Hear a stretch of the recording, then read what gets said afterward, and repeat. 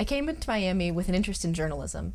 During my first semester, I enrolled in an American Studies course, which really opened my eyes to some of the critical questions that can arise when we look at American culture, and questions that I hadn't heard happening in other places, but really felt were important, that needed to be continued, whether in my own life or in the larger public discourse.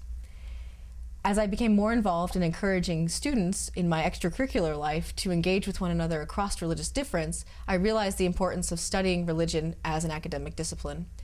And being able to combine those two was really a quite natural fit for me because of my interest in American society and the role that religion has played in that context. And it's a society that we live in. It's a society that we engage with, whether it's in politics, whether it's in social justice issues.